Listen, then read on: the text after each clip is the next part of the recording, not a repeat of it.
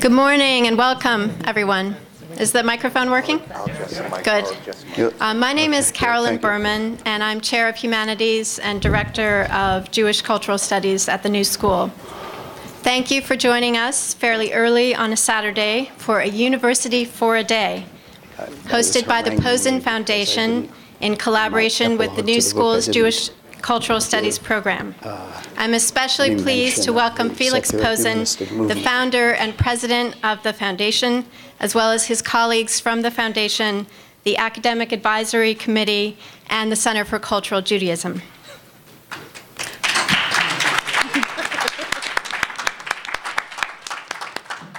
Like other programs fostered internationally by the Posen Foundation, our Jewish Cultural Studies program at the New School explores Jewish cultural life with a particular focus on the contributions of Jewish thinkers and artists to secular, intellectual, and cultural traditions.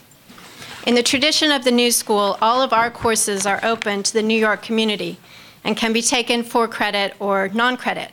And I'm pleased to see several students from my courses in the audience here today, in addition to several of our faculty members. And I hope that some of you may also join us in future semesters. Our planned offerings for the fall include the literature of the Jewish American experience, a course on Franz Kafka, and an introductory course in Yiddish for the first time in our foreign language department. How do you describe a culture that is secular and Jewish? My 8-year-old daughter, Millie, had a wonderful idea, I thought. She came up with a new term, which is secularish. So in the spirit of this newly minted word, I also hope that you will join us at an upcoming public panel on the art of the kvetch, Jewish humor as secularism. It will feature Michael Wex, who's the author of Born to Kvetch and How to Be a Mensch and Not a Schmuck, among other works. And it will also feature several New School colleagues, including Noah Eisenberg. And the date of that event is April 27th, sorry.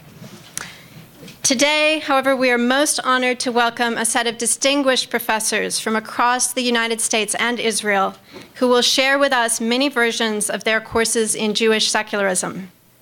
On behalf of my colleagues at the university, I would like to express our gratitude to Myrna Barron of the Center for Cultural Judaism for organizing this event, and to the philanthropist Felix Posen and the Posen Foundation, whose generous support have helped to make both the New School program and this unique day-long event possible. So thank you.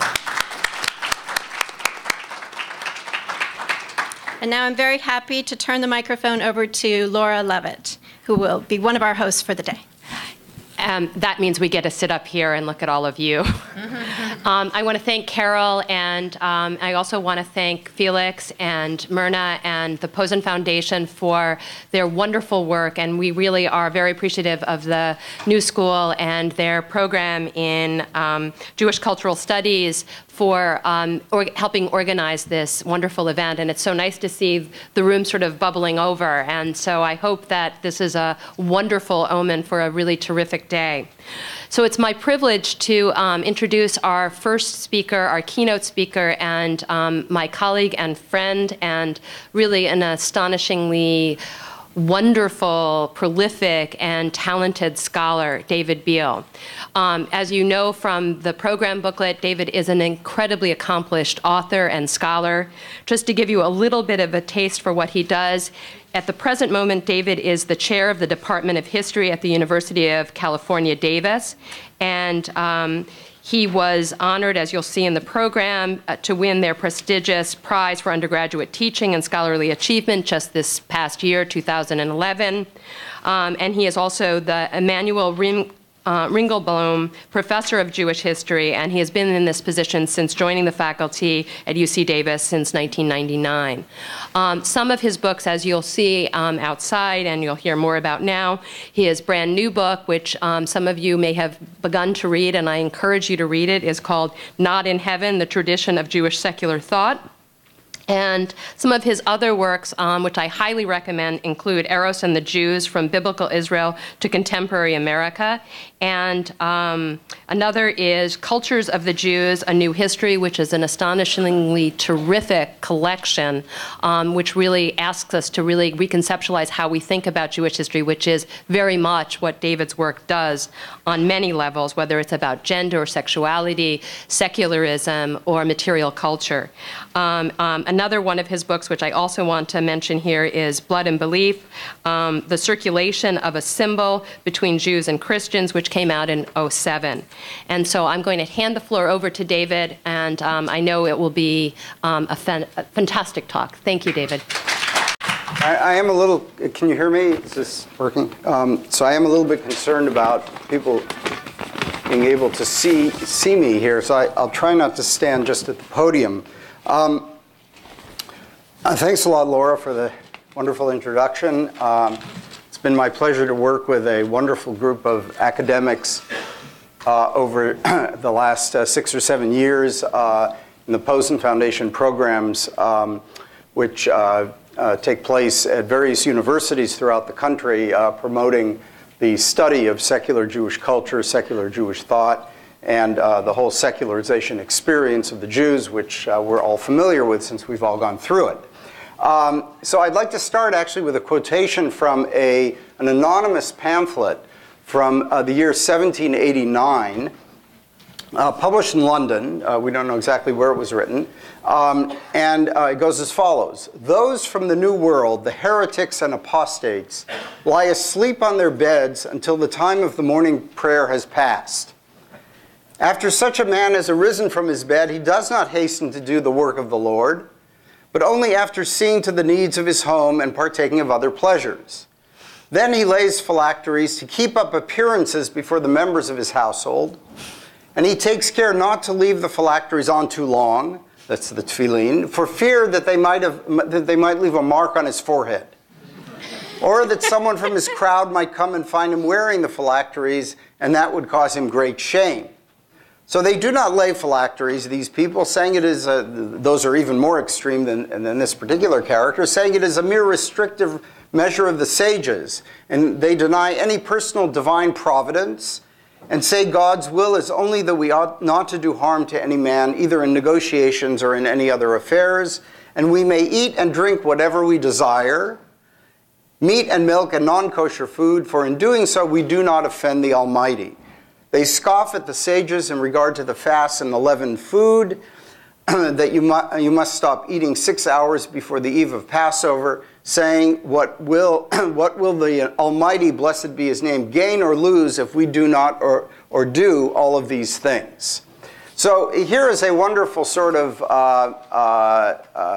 portrait in kind of encapsulated form of the secular Jew on the eve of the modern era. I've taken this quotation from a wonderful book, which is actually, I believe, on sale outside by the Israeli scholar Shmuel Feiner, called The Origins of Jewish Secularization, which shows this sort of emergence of a kind of Jewish deism, that is a belief that God may exist but plays no real role in the world, that the commandments of rabbinic Judaism are essentially the inventions of human beings, and that one can create an entirely new world without following them. Now, what interests me in this talk is, where does this come from? This sudden eruption in the 18th century of Jewish secularism.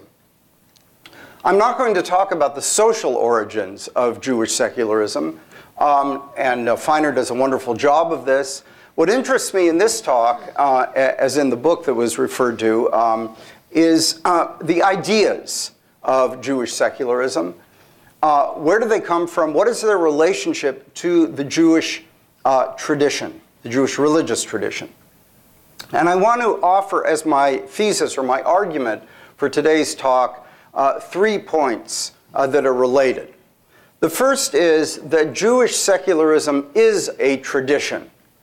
What do I mean by tradition? It is a set of ideas that are passed on, in which one writer refers to an earlier writer, is influenced by an earlier writer, sometimes in direct in a direct way, sometimes in an indirect way, sometimes even in opposition to an earlier writer. But this is a tradition of ideas. It's not simply a random collection of books and ideas, but instead something that exists in a coherent chain. So that's thesis number one. Thesis number two, the tradition is, this secular tradition is anchored in the Jewish religious tradition, not just as a rejection of it, but as a dialectical working out of some of its ideas or some of its impulses, even if those impulses were not entirely conscious to the Jewish religious tradition. And therefore, and this is point number three, this Jewish secular tradition is actually an integral part of the Jewish tradition as a whole. It is a part of it. It is not a completely separate entity, it is not defined only by negation. Now, the relationship between the secular and the religious is one that has preoccupied historians, philosophers, now for many, many decades. An argument made by Max Weber, a very famous argument, holds that Protestantism is the source of modern secularization. That was an argument taken up by Peter Berger, a sociologist still working today. This argument tended to see the modern as a kind of rupture from earlier religion. Weber found that point of rupture in the Protestant Reformation. Others found it later in the Enlightenment. But more recently, the last several decades, there have been those who have argued that the connection between secularism and religion is a much more dialectical process. I want to refer, first of all, to a French philosopher, Marcel Gauchet, who wrote a book called The Disenchantment of the World. That's a phrase, actually, he took from Max Weber. And what Gauchet argues is that actually the monotheistic traditions, in banishing the gods from the world, took the first step towards secularization. That in fact, secularism lies at its heart actually in this movement that starts, at least with Judaism, already 3,000 years ago. This is a very radical kind of point of view. Another argument of this sort, although not quite as long-term, was that of my own teacher, Amos Funkenstein, who wrote a book called Theology and the Scientific Imagination. What he argues in that book is that the originators of the 17th century scientific revolution actually took their categories from medieval scholasticism, but they emptied these categories of their religious meaning and filled them with new secular meaning. Categories such as God's omnipotence, God's omnipresence, and God's providence. These ideas become modern concepts, but they do so in a kind of dialectical fashion. That is, these thinkers are immersed in the medieval categories, but they make them mean something very, very different, and thereby pave the road towards modernity. Now, the problem with a lot of these arguments is that they are based essentially on an analysis of Western Christianity. They don't pay attention to the fact that there are many different types of secularism. In fact, we should really speak of secularisms and not in the singular. And that in fact, probably every type of secularism, whether it occurs in India, in Turkey, in China, reflects the religious tradition out of which it emerges and which it rejects. In other words, this dialectical kind of development that both Gauchet and Funkenstein lay out for us takes place in a different fashion in every religious tradition. And so what interests me in particular then is what are the distinctive features of this move in the Jewish tradition? What are the categories that the Jewish tradition or the Jewish secular tradition adopts from the religious tradition, empties of their religious meaning, and fills with a new meaning? What I'm going to argue is that there are three categories that they're kind of broad categories that you will all recognize if you have set foot in a synagogue, because every rabbi uses them, namely God, Torah, and Israel. These are thought to be the sort of, if you will, the Jewish trinity of ideas that defines Judaism. By the way, these three ideas, God, Torah, and Israel, come from the medieval Kabbalah, from the Zohar, where they are actually seen as equivalent to each other. But they're taken over in the modern period, and this is actually a separate story. It's very interesting to see how these Kabbalistic categories are taken over by Reform rabbis, which shows you also another way in which certain ideas that come from one setting arrive in a different setting and come out to mean rather different things. So in the Jewish case, I want to argue, these three categories are those that are going to shape and define the character of Jewish secularism. Now, it seems to me that Judaism has its own particular understandings of categories like the holy and the profane. And if we look back to Talmudic literature, rabbinic literature, we find that categories of profane, in Hebrew, chol, or another word that's used is chiloni, which was adopted in modern Hebrew as the word for a secular Jew. These categories are actually what I would call intermediary categories. They are somewhere between the holy and the polluted, or the unredeemed. In other words, the secular, if we now translate chol or chiloni in that fashion, in traditional Judaism already occupy a position that is somewhere in the middle. In other words, the Jewish tradition opens up the possibility of the secular as something which is not simply negative or polluted. And that seems to me to be actually quite an interesting sort of mental universe, which we have already in Rabbinic Judaism. Because in fact, and this of course is a virtual truism, Judaism does not reject the material world. It does not, as Christianity does, reject this world in favor of a heavenly world, but in fact sees this world as the place where one is supposed to work out God's will. And so therefore the affirmation of this world sets the ground, and this is a kind of argument Marcel Gauchet I think would agree with, sets the ground or sets the basis for a kind of secular affirmation of the world. Now there's a story from which I took the title of my book, which I'd like to relate to you, and you've probably all heard it in one form or another because it's become a very famous story.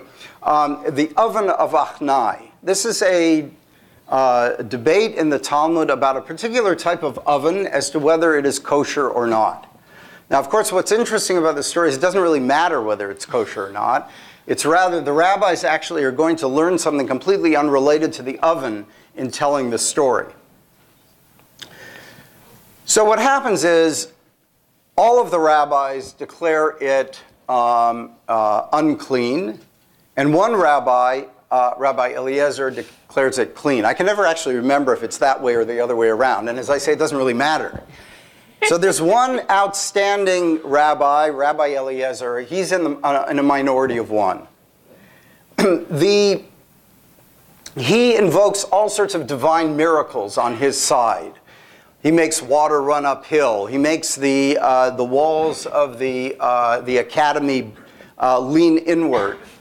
And finally, when the other rabbis are not impressed by these miracles, he invokes, or he brings in sort of the big gun, namely God himself, and has God, in the form of a divine voice, say whatever, and whenever there's a dispute, the law always goes according to Rabbi Eliezer. Well, you'd think that that would decide the matter, but no, the rabbis say, we do not listen to a heavenly voice. It is not in the heavens. It, meaning the Torah, is not in the heavens. It is here on earth, and we will decide what it means. And they go on to prove this point by quoting verses from the Bible, in other words, from God's own revelation, to show that God himself has already endorsed the view that the Torah is in the heaven and is not in the heavens, and that we are going to decide it here on earth. Now, as it happens, what they do is they distort the meaning of the verses in the Bible to serve their purpose, which also is a form of sort of human autonomy, saying we will decide what the Bible means, even if it doesn't mean what it seems to literally mean. Now, I don't want to argue that this story proves that these rabbis are secular. They're not secular at all, and the very category of secular is inappropriate in thinking about a religious tradition, just as even the word religious is inappropriate. These are categories that are, in effect, modern categories. But what we do see in the story is a very interesting kind of separation between God on the one hand and his revelation on the other. A kind of declaration of human autonomy, to be sure within a religious framework. And in fact, in the story, the rabbis have God say, my sons have defeated me, my sons have defeated me. That is, God also endorses their position. But of course, because they bring God in through the back door, it's not as if they have ruled him out altogether. So clearly what we have here is not modern secularism by any stretch of the imagination, but what we do have is a kind of a impulse, a mentality, which says that at least for the rabbis, there is autonomy from God. And so I bring this story as an illustration of the possibility that there are moments within the Jewish religious tradition that could be exploited, maybe even against their intent, for a later modern secular philosophy. Now what I want to do, and for the remainder of my time, is to turn to the three categories that I've laid out for you, God, Torah, and Israel, and very briefly sketch out what I mean by the relationship or the way in which modern thinkers have taken these categories, have found in medieval thinkers the possibility of a kind of secular point of view. I'm not going to cover all the possibilities that there are within these categories. I've tried to sketch them out a bit in the book. But I just want to give a number of illustrations. So first of all, the category of God.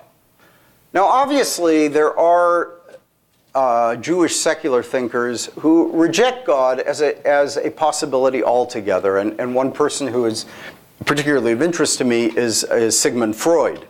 Particularly in his small essay, The Future of an Illusion, in which he demonstrates that God is an illusion, a projection of human wishes onto the heavens.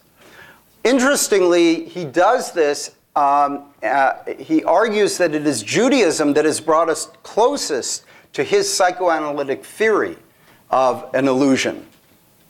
So Freud already recognizes that the Jewish religious tradition has provided him the background, the understanding for for this kind of a move. That's actually a rather startling moment in The Future of an Illusion, when he says that the highest form of this illusory thinking is actually when one declares oneself the chosen son.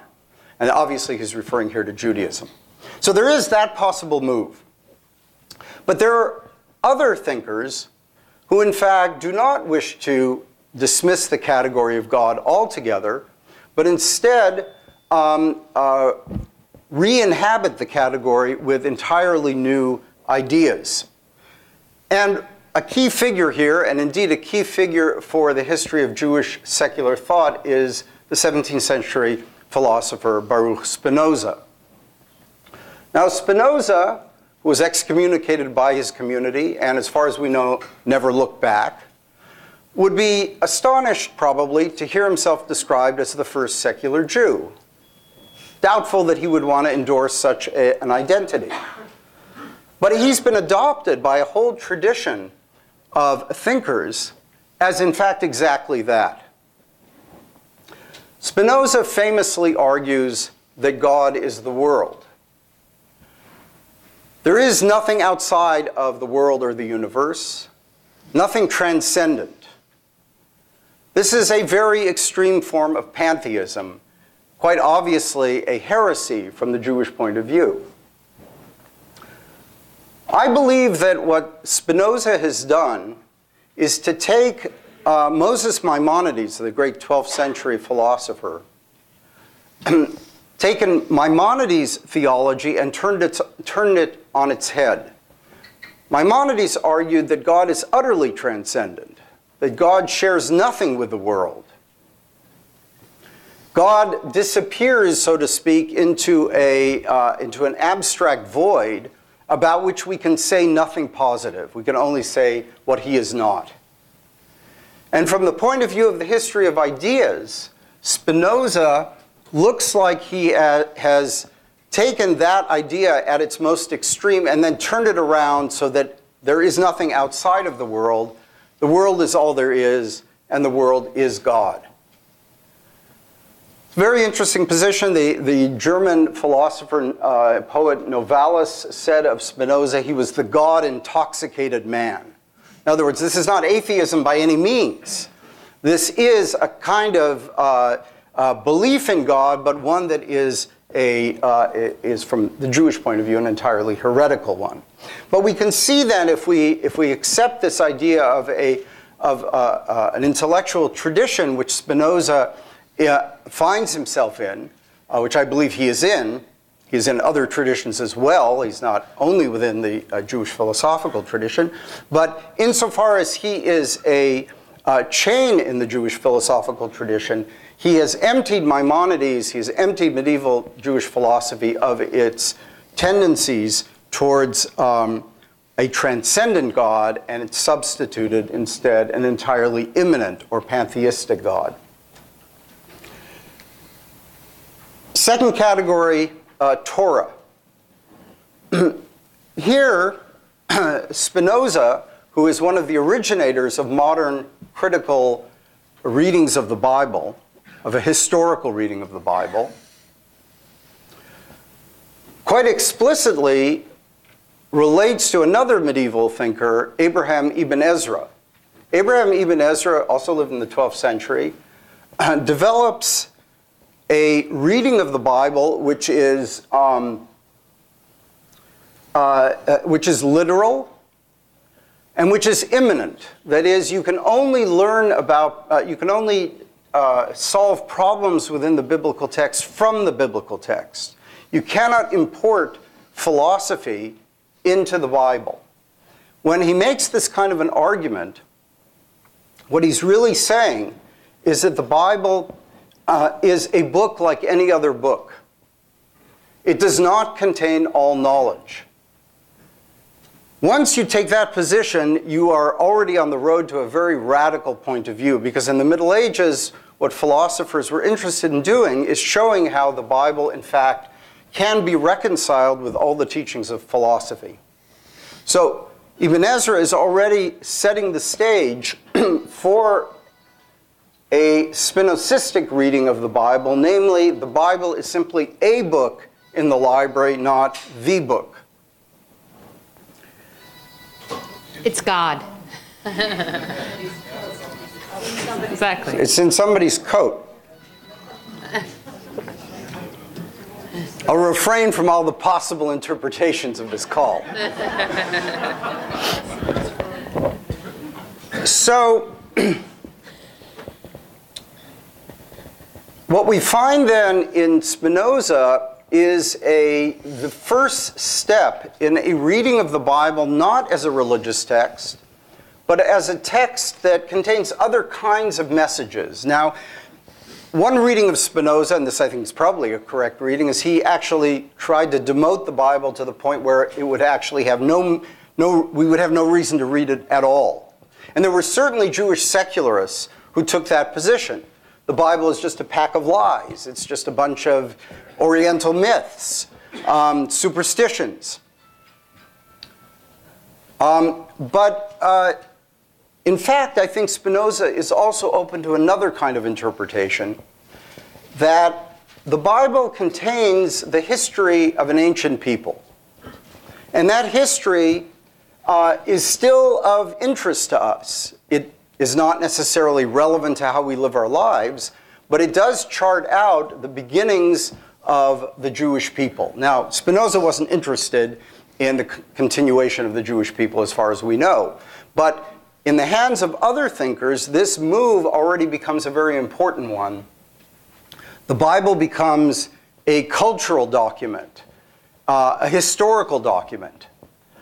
This is very much in the lines of what other Enlightenment thinkers, non-Jewish Enlightenment thinkers, do with the Bible. Jonathan Sheehan has written a wonderful book called The Enlightenment Bible, which shows how the Bible is translated into Enlightenment terms, no longer in its sort of orthodox religious terms. And I think that these authors are doing the same thing. A variety of Jewish secular thinkers, Freud again is one of them in his Moses and Monotheism, translating the Bible into his own terms, which as it happens are the early history of psychoanalysis. The final category is Israel. And what we find in these secular thinkers is the development of an identity or identities for Israel which are not necessarily religious. After all, the Bible speaks of the relationship between God and the Jewish people as one of covenant, and that is certainly one way of defining the Jews as a covenantal people. But one can also speak of them in other terms, as a nation, as a race, as an ethnicity. Once again, Spinoza lays out a possible trajectory for such an identity, because what he argues in his theological political treatise is that the Jews, in fact, in the Bible, have really nothing to tell us philosophically, but they have something to tell us politically. They are a people who are kind of political geniuses, which is a kind of amazing thing to say in the 17th century. Nobody thought of the Jews as a political people. Spinoza thinks of them in these terms, and making that kind of an argument lays the basis for a later kind of nationalistic use of the Bible, as, for example, David Ben-Gurion does. The Bible is therefore a book that is not only a book of a religious covenant. So these are examples, very brief examples, of the way in which different thinkers have taken these categories and infused them with new modern ideas. Spinoza being a fulcrum kind of thinker, one referred back to by many later thinkers as a kind of foundational philosopher. Again, as I said, he probably would not be entirely happy with being crowned the first secular Jewish thinker.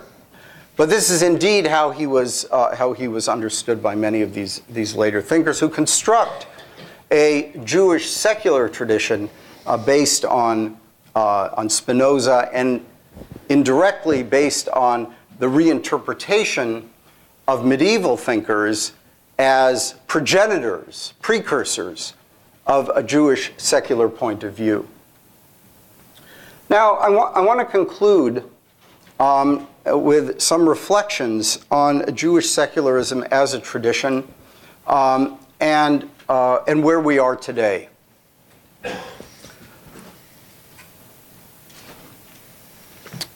When one thinks of Jewish secularism, not so much from the point of view of books and ideas, but instead in terms of movements, political movements, cultural movements, the high water mark of Jewish secularism was probably the turn of the 20th century, when one had movements like secular Zionism, Bundism, Yiddishism, autonomism, that really captured the imagination of many Jews and seemed to speak to their situation, particularly that of Jews of Eastern Europe at that time.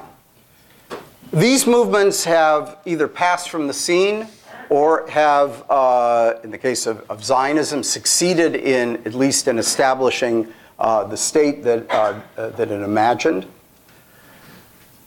So I think we can say that today there is no such thing as a Jewish secular or Jewish secular movements. We do have, as a member of the audience reminded me beforehand, and I agree with him, some organized groups, such as the secular humanistic movement here in the United States, as well as in Israel and in various countries in Europe. But one can't really speak of a Jewish secular movement in any mass sense. Actually, the ideological battles between secularism and its religious opponents have to some extent waned, especially outside the state of Israel. And Israel is a special case, of course, because the rabbis still hold political power. And therefore, secularism has a political edge that it probably doesn't elsewhere. I assume that to be the case, although I've actually noticed from one or two reviews of my book, actually very negative reviews of my book, that there's still an edge to these ideas today. That is, that people still get very exercised over the assertion that there might even be such a thing as a Jewish secular tradition. So I'm not so sure that the battles are fully over at all. But I do think that today the question is, to what degree will these ideas, these ideologies, continue to have a life? And I think we don't know for sure. My argument in this talk has been that the Jewish secular tradition is not an autonomous one. It is always in dialogue and disputation with the Jewish religious tradition. It's unclear whether it can stand on its own. I actually, my niece, who is in Chabad in Lubavitch, she read the book, and she's a very intelligent woman, and she said, "I've concluded that the Jewish secular tradition will only continue if every couple of generations a secular Jew becomes religious, if only in order to rebel against it." I thought that was rather perceptive. So I think we're going to see many different manifestations of Jewish secularism in the day ahead of us. And I think we should be asking ourselves the question of what is the status of these ideas? How does it relate to the Jewish religious tradition? What is it? What are its possibilities for continuity? Thanks a lot. I'm going to let you call up people now. Okay, sure, please.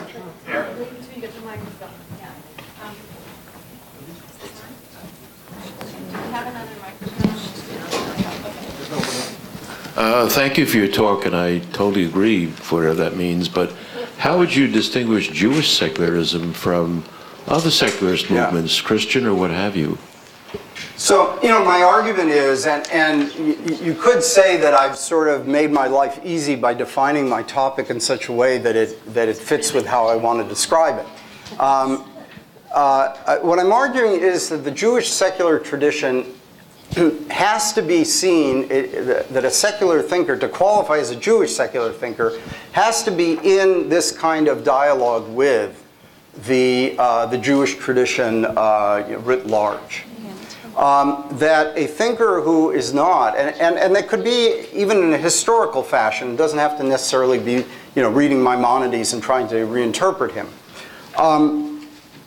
So in the book, for example, I actually make a very deliberate move of excluding from my pantheon, if you will, of Jewish secular thinkers, the people who happen to be born Jewish, but really in their thought do not engage with the Jewish tradition as a whole. So, a kind of parade case would be Karl Marx.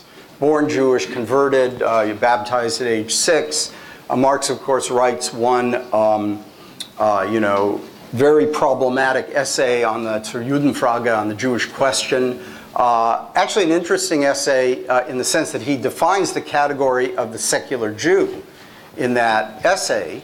That is the Jew who is defined, according to him, by the category of money. One can say a lot about Marx's essay, but that's all Marx ever had to say about the Jews. And so for me, he doesn't really qualify except for that particular move that he makes right there. I'm interested in Jewish secularists, not in secular Jews, if you understand the difference. A secular Jew is somebody who might be born Jewish, have no relationship to the tradition at all. Such a person can be studied under the broader category of secularization for sure. And it's a very important subject, but that's not, I'm defining for myself a narrower kind of field. I'm going to let him call. Over here. One moment. One second. Just had to get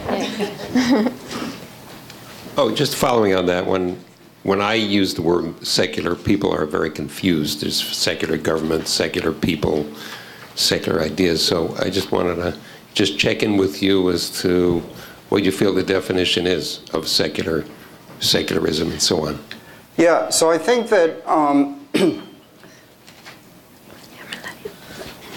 I think we need multiple definitions because there are, for example, the separation of church and state is normally considered to be a secular position, and certainly it's part of a long tradition in the West of just such an idea.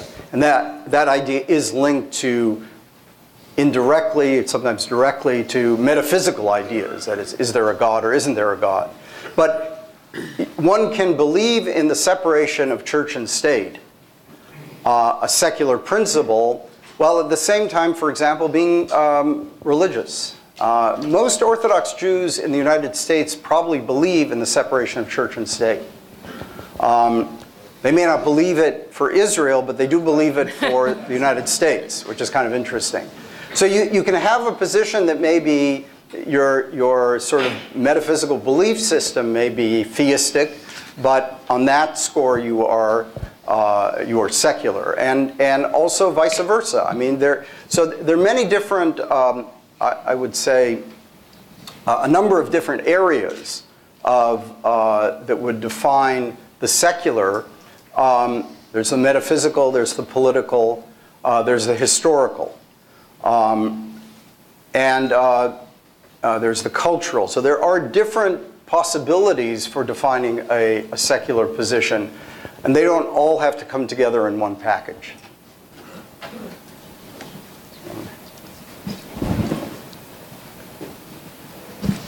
You started to talk about Ibn Ezra, and then somebody's phone went off, and you forgot completely about the track. You went back to Spinoza, so maybe you can fill us in on Ibn Ezra. I'm interested, anyway. Yeah, well, there's a lot more to say. So Ibn Ezra, in his biblical exegesis,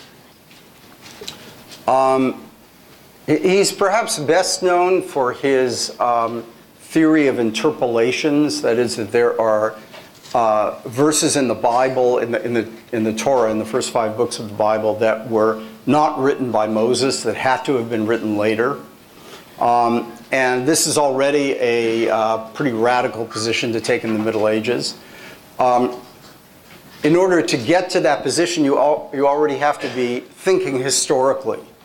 That is, that certain verses could not possibly have been written by Moses because they presuppose later knowledge. Now, obviously, you could say Moses wrote them prophetically, but Ibn Ezra seems to dismiss that possibility and to adopt instead what we would, I think, today call a secular historical reading of the Bible. Now, those interpolations are not the most important part, in my judgment, of his philosophy. The most important part is this idea that the Bible is a book that has to be quarantined from philosophy.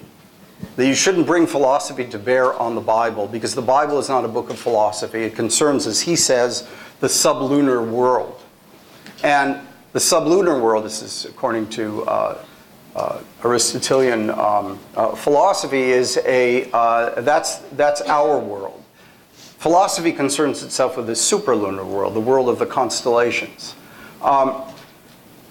These are moves that, as I said, Spinoza picks up on, and he runs with them. He makes Ibn Ezra out to be a much more radical philosopher than he actually was. He concludes that, according to Ibn Ezra, Moses didn't write any of the Torah. It was all written by Ezra in the 6th century, 6th or 5th century.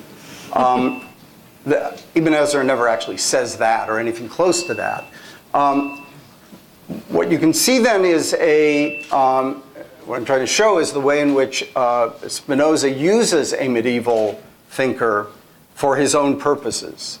Now, another thing about Ibn Ezra that's very interesting is he describes to you a number of thinkers, some of whom he names, some of whom he does not name, who existed in his intellectual world, who were much more radical than he was.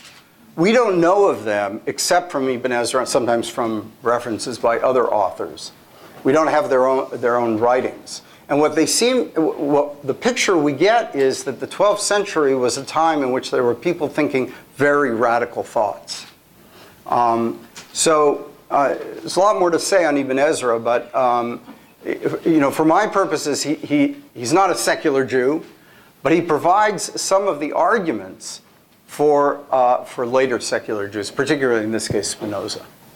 Let's see, this gentleman way back here.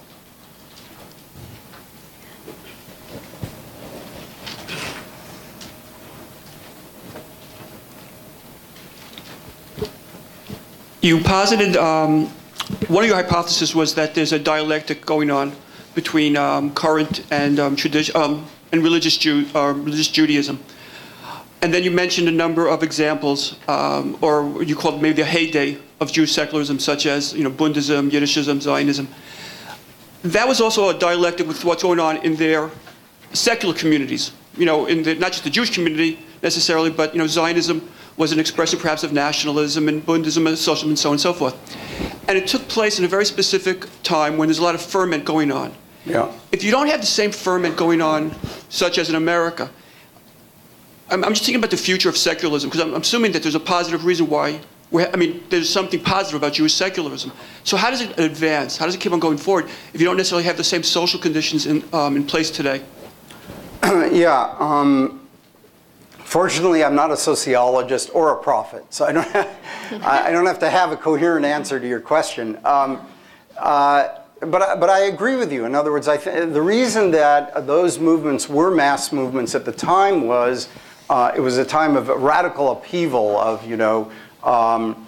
political radicalism, mass emigration, urbanization, transformation of the traditional Jewish community into something very, very different. Actually, the collapse of the traditional community is what we now know. And this in turn, spawned these different mass movements. We don't have those conditions today. This is one reason that I actually would be, that I'm sort of pessimistic about those who think that Jewish secularism can continue or can be what it was then. I don't think it can. But what I do think is that the ideas that I've mentioned here actually still speak to people.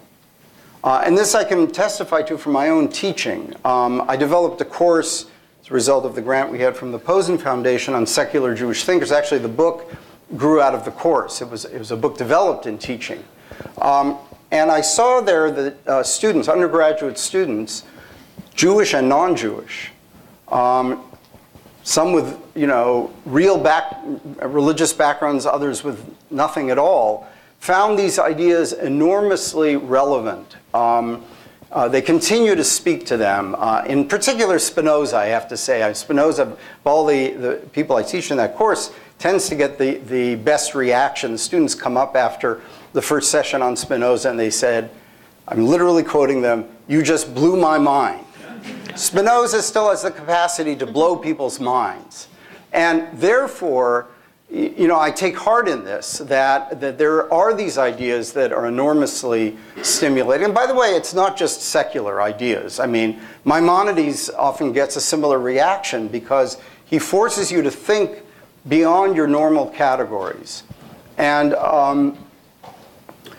I think as long as people are excited by ideas, then hope is not lost.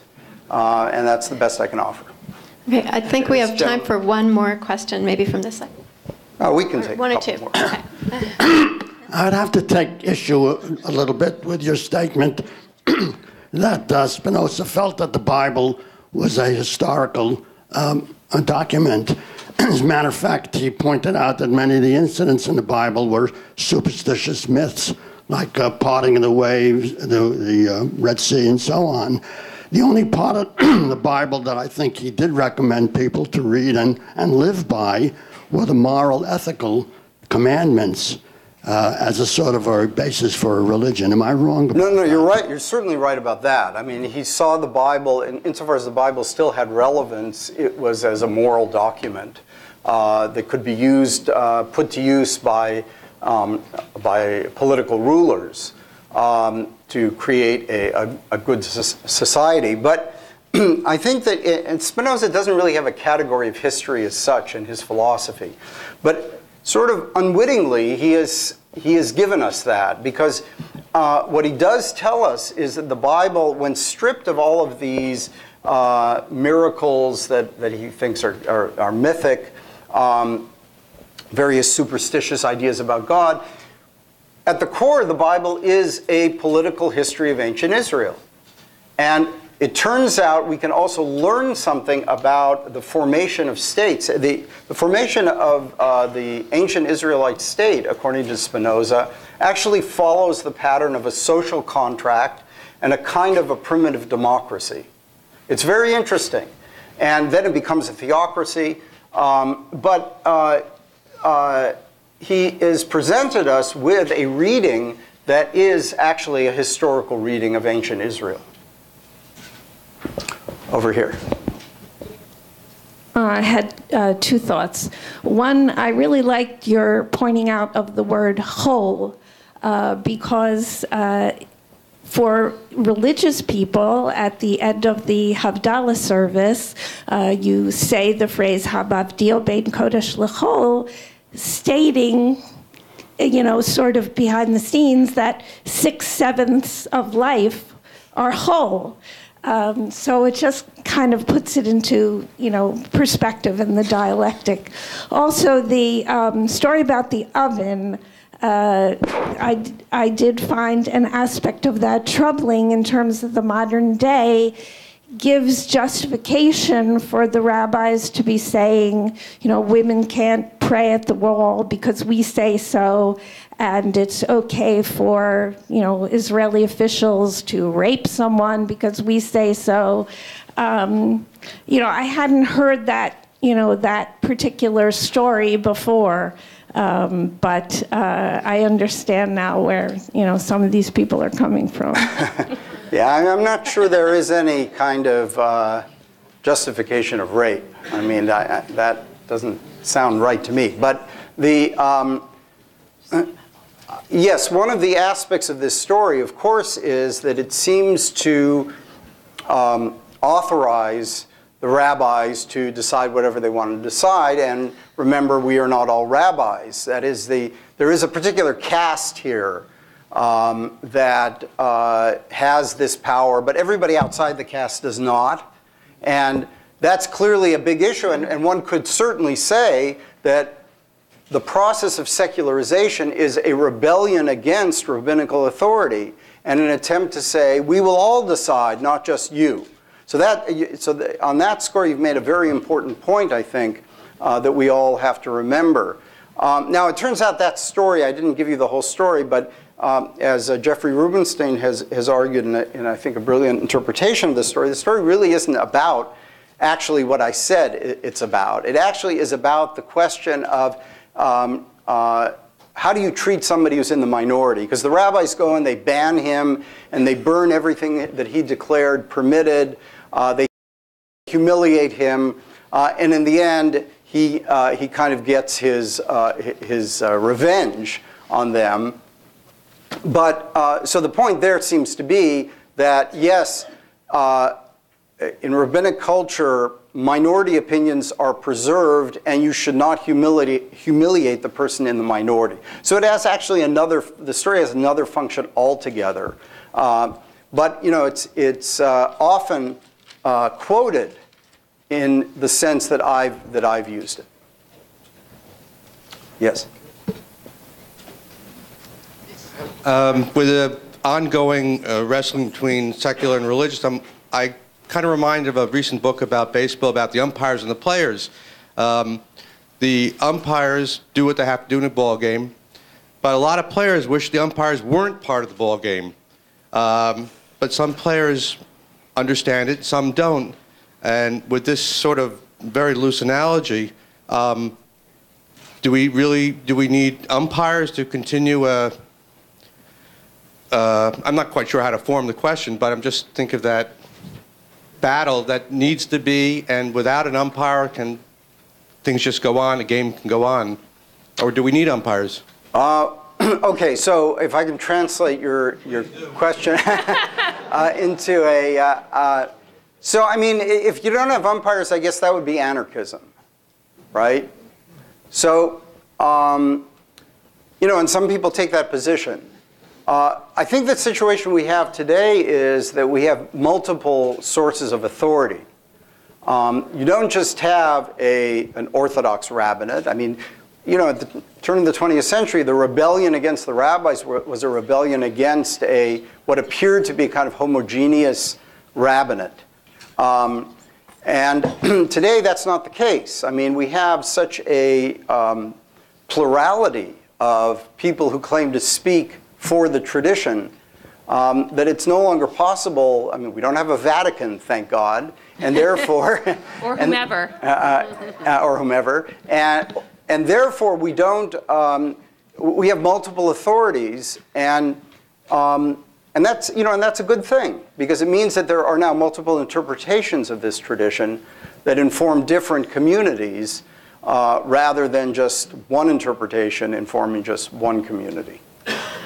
Okay, unfortunately, it sounds like we have to conclude this session, but it's a wonderful beginning.